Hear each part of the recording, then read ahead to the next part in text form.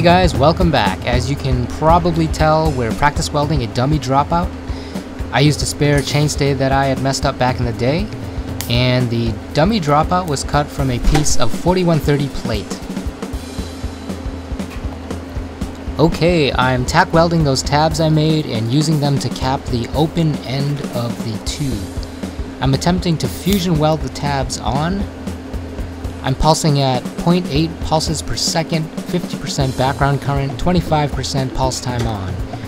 These are my favorite pulse settings so far, and I've pretty much been using this for everything.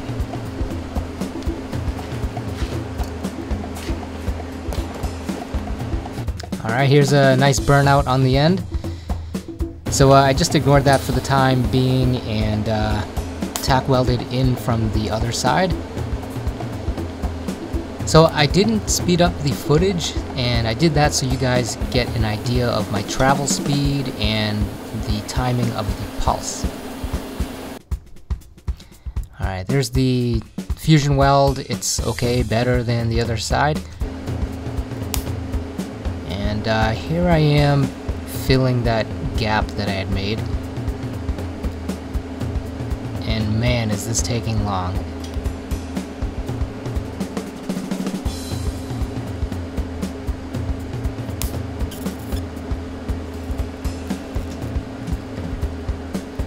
Where those sparks are coming from.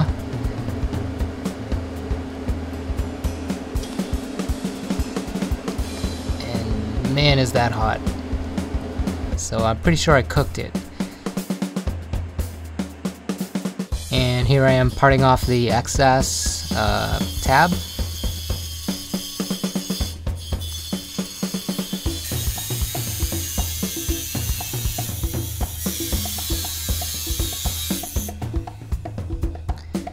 And I was gonna keep the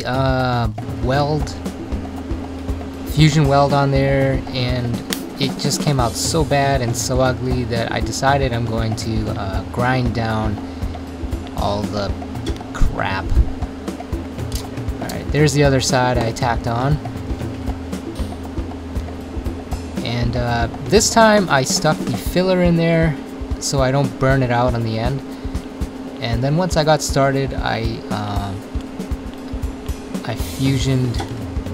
fusion welded it with the pulser. And here I am carrying the fusion weld on. And you see I got my filler ready for when I get to the end. Oh man, it's so sparky. I don't know where that's coming from. I thought it was getting shielded well enough, but I don't know. Alright, so I'm parting the other tab off, cleaning it up.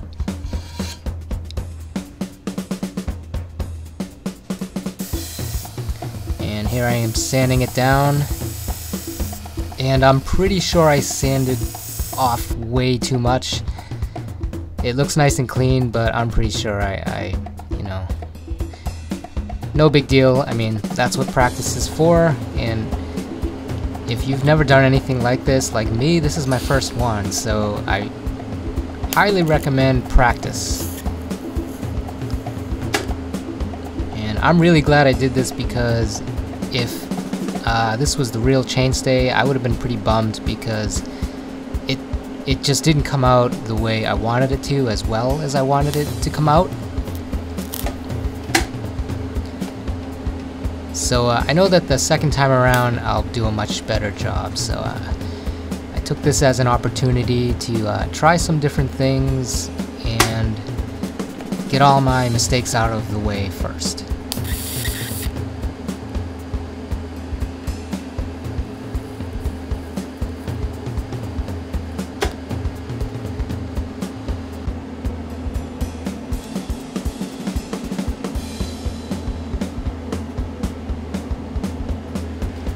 Alright, it's welding time.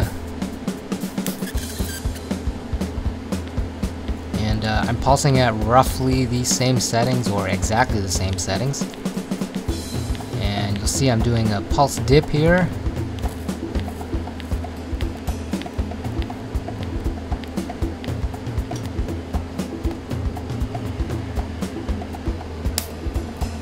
And the other side.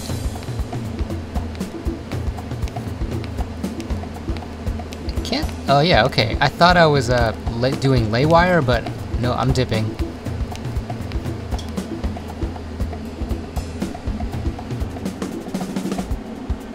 All right. And now I'm throwing a short bead on the end.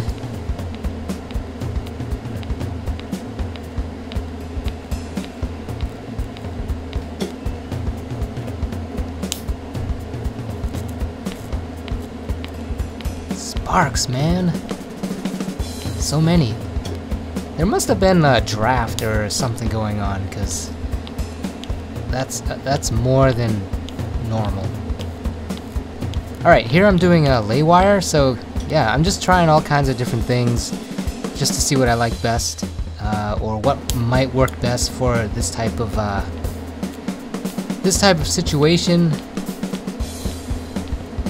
More lay wire.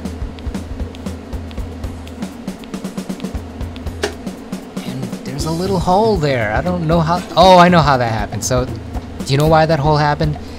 It was because I sanded it down too much. There just was like barely any material right there. So I'm filling it. Yeah. Ooh. So ugly.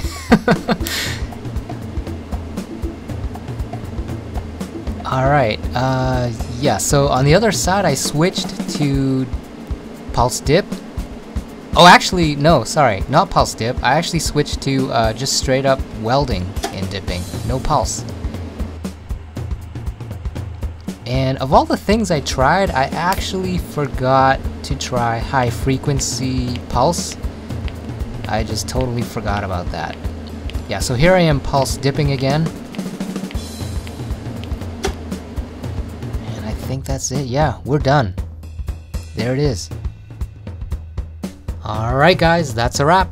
If you're new to the channel and you like this video, please subscribe. And to the folks who have been tuning in, I do apologize this video took so long.